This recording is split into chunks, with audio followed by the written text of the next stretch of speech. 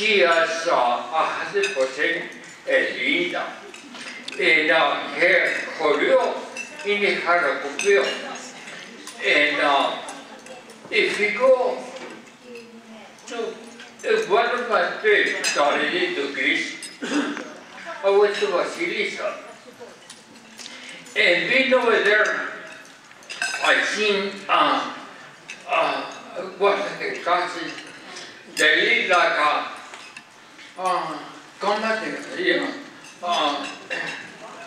I'm sorry, I forgot the word. Anyway, and God is with them all the time. And the presentation, the program that Soteria and then some Mirandas, this person, he was so intelligent.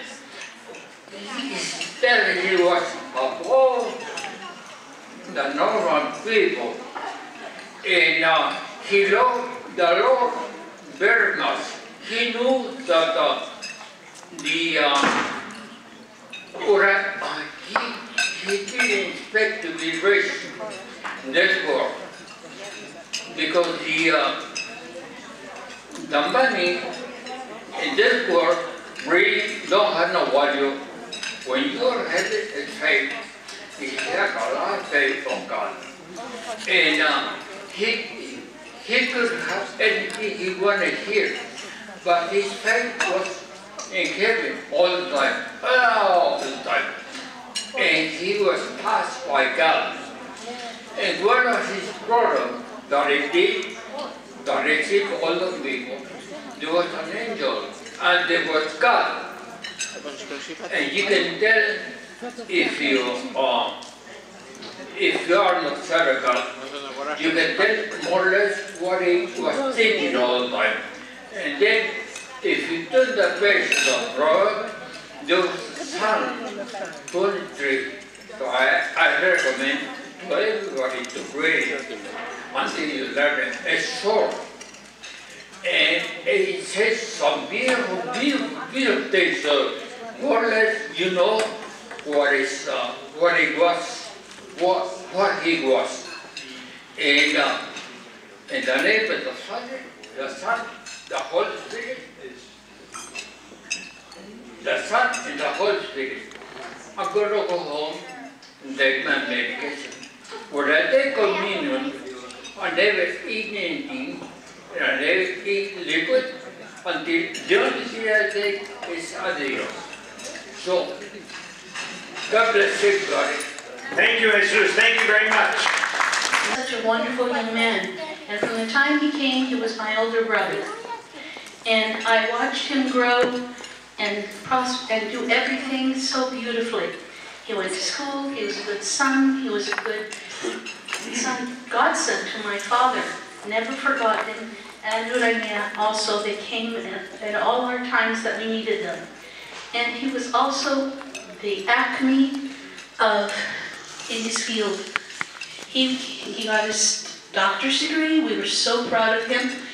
And he's done everything well. And the biggest thing that he did, whenever he could help, he did. And that's the worth of a man, is how much he can help and how much of a change he can make to his world around him. So he did change his own world. And he was the best friend and the best brother and the best son and the best husband. And we'll miss him dreadfully. Thank you all. Thank you. And I need to. Thank you. I've heard these many times, but I've never told this story. The story's from 1979, 1980. I was employed by John Deere as an area merchandising representative, and we were concerned with advertising and floor displays for the John Deere dealers on the West Coast. And from time to time, when we ever had to do a big show, they would put me to team up with the only other area merchandising representative on the West Coast, an old man about 60, 65 years old named Vern Pulliam. I'm sure he's passed away, I haven't kept track. And we would work together, and we had to do some very menial labor, like, I remember specifically, putting together store shelves, metal store shelves, to make a display and all that kind of stuff. And back then I was 22 years old, 23. And I would kind of, every once in a while, when the store shelves wouldn't get put together, I'd start grumbling. And he would say, just a minute, he would say, and he'd say this over and over again every time I kind of griped. He would say, the trials and tribulations of this world are not to be compared to the glory of the hereafter. By heart, since I was 22 years old, he was quoting St. Paul's letter to the Romans, chapter 8, verse 18. The trials and tribulations of this world are not to be compared to the glory of the hereafter. And I would like to use that as the theme of my comments, brief comments this afternoon. Morphia. Pardon me. I'm sorry if I interrupted your conversation. You have a loud voice, Morphia, by the way. Anyway. The trials and tribulations of this world are not to be compared to the glory of the hereafter. When we started this church, as I said after liturgy today, I didn't know what to expect. And I got a surprise in Pandali Papa John as a sign from God that this would be a blessed event, because who would have ever thought I'd walk into a complete strange place with no church and find an excellent chanter like that. I took that as a huge, huge sign from God that things would go okay. So we started and we did liturgies and we had our basic programs. And then, sure enough, we had at one point one of our parishioners, who's been our parishioner from the beginning, Angelo Tsakopoulos, come up to us and say, you know, I have some land out in Laguna where you're starting a church, and me and my partners would like to donate it. So he did. Who remembers where the first land was that Angelo, 1, 3, 4, 5, 6 people? It was over, right now, today it's right next door to the Laguna Racket Club on Elk Grove Boulevard. He gave us 7 acres there, and then a little later he turned around and gave us 3 more acres behind it, 10 acres total. Well, it was a great donation, but unfortunately those of you who are in real estate, you may know that churches have a religious exemption. But in Sacramento County, in order to claim the religious exemption on property taxes, you had to have something on the property that was used for religious purposes, and we didn't. It was just dirt. So we paid property taxes on that piece of land for quite a few years, until Angelo came back to us and said, we have another piece of land here in Laguna West, 3 acres, we'd like to donate. Well, what should we do with the 10 acres? He goes, go ahead and sell it and use that money to build the church. And we did. And we built the church in 1995. It was a cozy environment.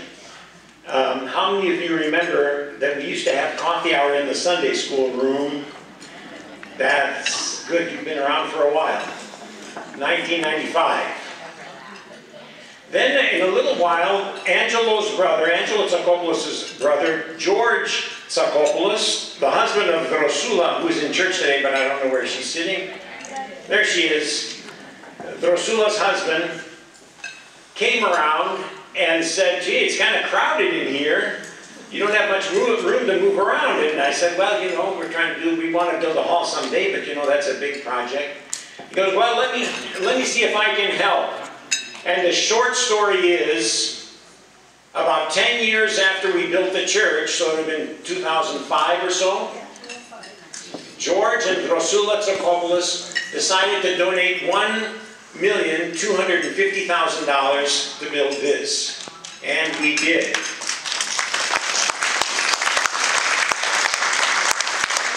Now to think that Angelo and George George both have, besides being brothers, the thing that they both have in common is that they are both really, well, George has passed away now, but both of them very, very hard-working people. They made their living through the real estate investments that they had, but that is hard work. And one of the hardest things about a real estate investor, just from what I've learned, a real estate investor always has to be thinking 20 years in advance. What's going to happen in 20 years? Where are houses going to be built? Where are people going to want to live? And they both did that very, very well. So, meanwhile, the money that Angelo gave was almost enough to build the church, and the money that George gave was almost enough to build the hall, but we had to borrow a little bit of money to finish both of them off. And the total, at one point, I think the most we had ever borrowed was $700,000, okay, between the two buildings. So we were paying, and we were trying to do the best we could, and going along and going along. Well, back at the beginning of the church, we had another young family that joined us while we were still in the warehouse, and that was the family of Steve and Lydia Howe. Their two daughters, Stephanie and Stacy. Stephanie's here today. Stacy couldn't come. She lives in Southern California, but Stephanie and Stacy. And Stephanie and Stacy are probably two of the few people today that remember Sunday school in the back of the warehouse, where we were celebrating liturgy in the front, and in the back we had some tables set up for Sunday school. That's how crowded we were. But those are precious memories. Precious memories. Oh my gosh. 5 months old. Oh, that's a beautiful age. Lydia and Steve have been with us since those days in the warehouse. Through the construction of the church, through the entering the church, through the construction of the hall, through the first banquet of the hall. And all of those things together. Now, Steve and Lydia have decided to move up to Truckee, California, and they've sold their house in Elk Grove, and they've moved up to Truckee. But before they left, as I said in the email, they wanted to make a special gift to us to help us pay off the mortgage of our church. And recently, the last month or two, they gave us a check for $300,000 to do just that.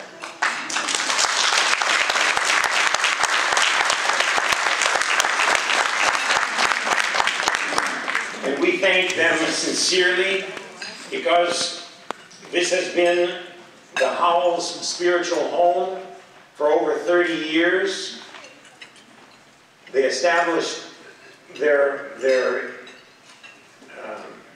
well, Steve established his practice, and then Lydia established her pathology knowledge at UC Davis for many, many years. And now it's time to relax. And whenever I see here somebody retiring, because I'm 67, I think, gee, that would be nice. Someday I will. But so far they have decided to retire and to kind of rest and take their ease. But from the beginning, who would have known how difficult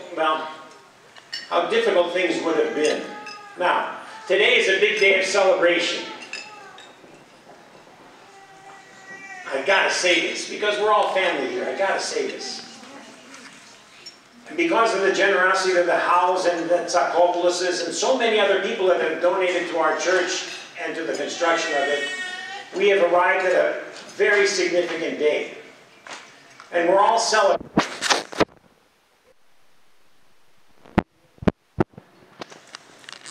The Sacramento County Tax Assessor.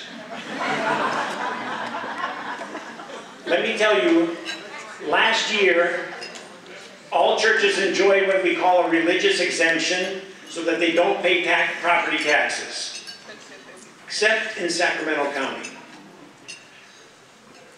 Last year, our tax bill was $1,000. We paid off the mortgage about a month or two ago, took the check to the bank, And that started a whole process of closing the loan and transferring the deed from the bank to us. And that has to go through the county. And it went through the county. When it went through the county, the tax assessor saw it. And he probably thought, well, they don't owe any money anymore. Let's do some checking up on this church. So they claim that they did an audit of our property and of our church. They claim, but the dates that they gave don't match with the records that we have. I've never met any of these tax assessors ever.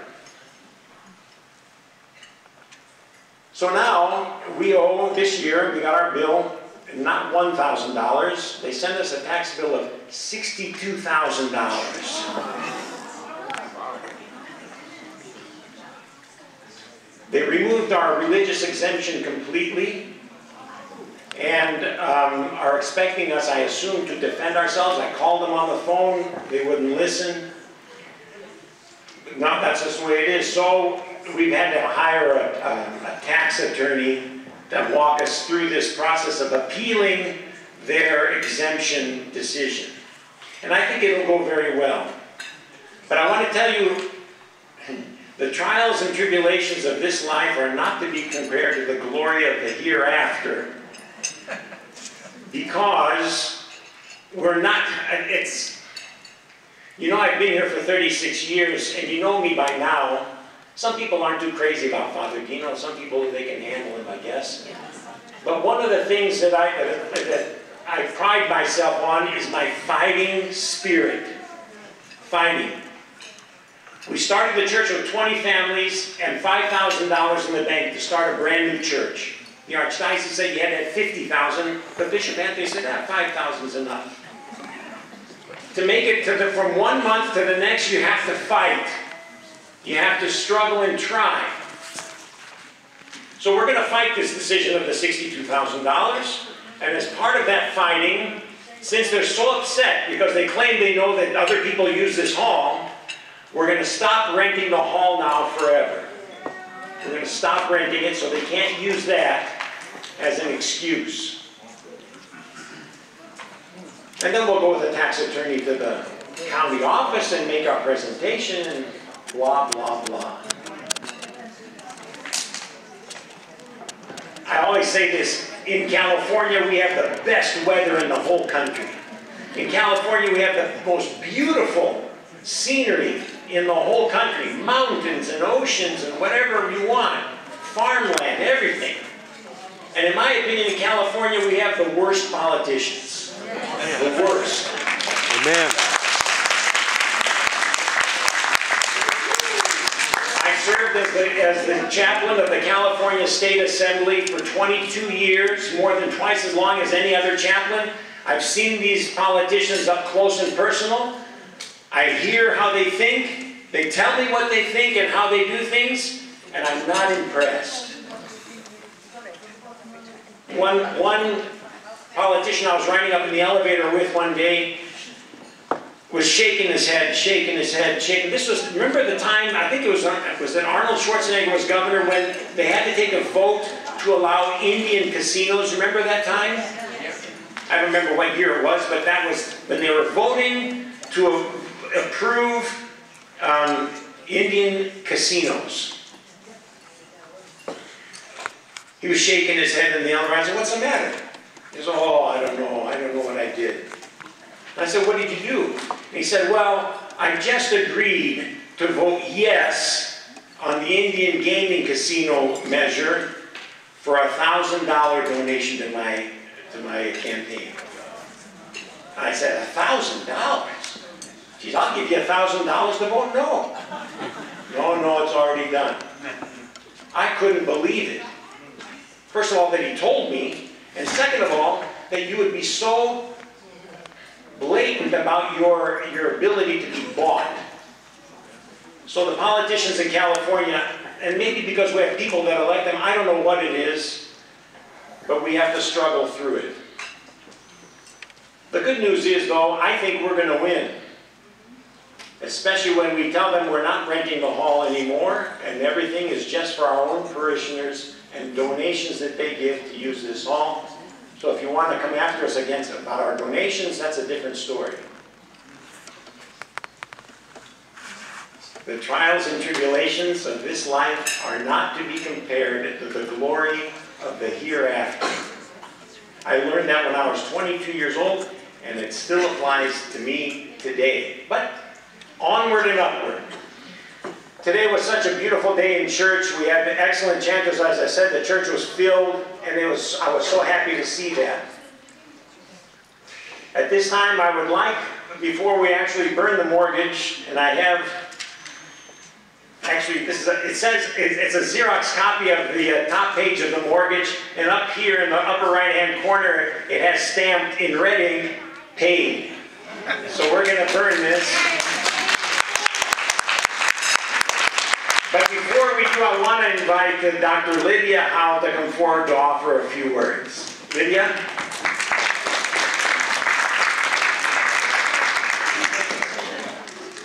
Thank you. Well, thank you, everyone. I love the microphone. It always makes me feel like a lounge singer when I hold it, and I am not going to break into song, even though it is really a wonderful celebration today. My family and I are very happy to be part of this, and certainly it's not just us that made the mortgage go away. It's really been everyone throughout these years, and we are really just happy to be the closers that helped make it happen. As Father Dino said, we've been here many years. I remember first coming in 1989, and actually my youngest daughter was the same age as my little young grandson, just a few months old when we came. And I remember sitting in the back of the warehouse, and she was in a stroller. My oldest, Stephanie, was coloring. And so, you know, we've been here all these years, and we've seen the community grow in so many ways. And, I guess I just knocked something off. But we've seen the community grow in so many ways. And we're really grateful for our friendships here over these many years. I really want to thank all of you for being great friends. And I especially want to thank my husband, whose idea it was to make this donation. And it's really because all of you have been so welcoming. You let a Presbyterian into your mix. Here he is, waving his hand. Well, Father Dino's. With a little help and inspiration from Father Dino. But really, you've all been wonderful friends, and he's been very honored to have many patients from our community. So really, you know, it's been a lovely thing. So, you know, part of the reason we give this gift is out of gratitude, and I think gratitude is a really important reason for anyone to give a gift, and we have lots to be thankful for. But gifts are also given to reflect tradition and to show duty and responsibility and help support purpose. And those are the reasons that we give this gift to. My family does have a history of tradition in supporting churches. My great-grandfather was the first one to come to this country. He came in 1910 in that great wave of immigration, and he helped establish one of the first churches in the Chicago area. His name was Nicholas Leonard. He'd been a teacher in Greece, so I think as a teacher. He, was one of the few with maybe a little higher education, and he recognized the importance of the church in the community for new people. He helped establish St. Basil's Church in Chicago, which then was right in Greektown. Now it's at the edge of the University of Illinois, Chicago, and the Medical Center District where my father went to medical school. And then I had a great uncle who helped found the church in Milwaukee, was influential in getting Frank Lloyd Wright to design that church. It's actually on the National Register of Historic Places. And my parents helped found and build 2 churches in the Chicago area, including the one we were married at. So it's really nice to continue that family tradition. And it's also a certain sense of responsibility. Steve and I went to the Holy Land a few years ago, and we saw many wonderful things while we were there. All the beautiful biblical sites, But what impressed me the most, when we went on that trip, we visited the Holy Sepulchre, and there, was the tomb of Christ. And who is the protector of the tomb? It's the Greek Orthodox. We are designated as the protector of the tomb there. It's not the Catholics, it's not the Anglicans or the Protestants, it's the Greek Orthodox. And that really impressed me, that this is our responsibility to protect the faith wherever we are, including in Elk Grove. And then lastly, I hope that our gift, another purpose of gifts is to inspire others. And I know not everybody can give a gift the way we've given a gift, but what has really always impressed me about our community is that everyone here gives in so many ways. They give their time, they give their treasure, you do all the wonderful things for festivals and all the lovely events that the church has, and you support it in so many ways. So even though the mortgage is gone, as Father Gino says, the fight continues. There's always something new. When I was a department chair at UC Davis, I used to say one problem would go away and somehow something else would rise to fill the void. And, in this case it's the taxes, but, sometimes it's the roof, sometimes it's the carpeting, and then you also want to grow and be bigger and better for the next generations. And so I hope that our gift helps take away some of that burden so you can continue to do wonderful things for future generations. Thank you. Presbyterian in the whole world is Steve Howe. Let everyone know there's never going to be another Presbyterian that will take his place. All right, now, what we're going to do, we got a nice bowl that the Theotokos is providing, and Steve and Lydia have asked that you come up, and if you could bring your grandson, Steve, Mason. What we're going to do is we're going to burn the mortgage. The benefactors are going to be here to celebrate their gift, but also their grandson to celebrate the future generations that will benefit from St. Catherine's ministries. Okay? Now, I'm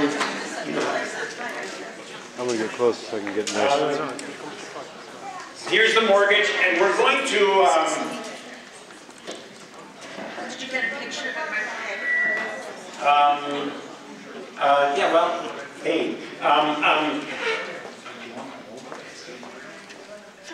Yeah, okay, so Lydia's going to hold it, Steve's going to burn it, and while they do that, I'm going to sing a hymn that says, "Whose God is as great as our God? You are the God who alone works wonders. Dis Theos Megas." It's a beautiful hymn.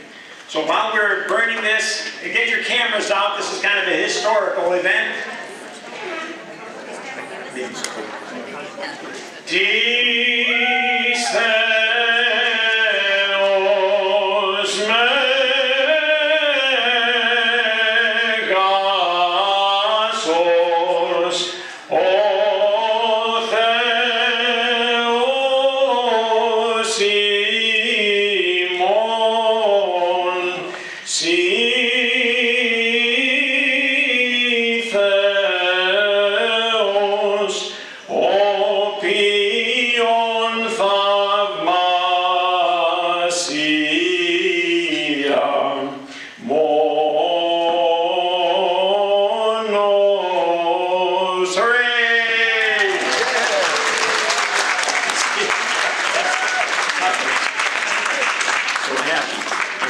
Thank you, Lydia. God bless you. Mason, thanks for helping. Are you Papa? Yeah, no, I'm just Great. Grandpa, thanks for helping Grandpa. Are you young? Yeah. You okay? Okay. Yeah. Very good. Thank you. God bless you all. Thank you for coming today. Congratulations to everyone, and our thanks to the Howe family.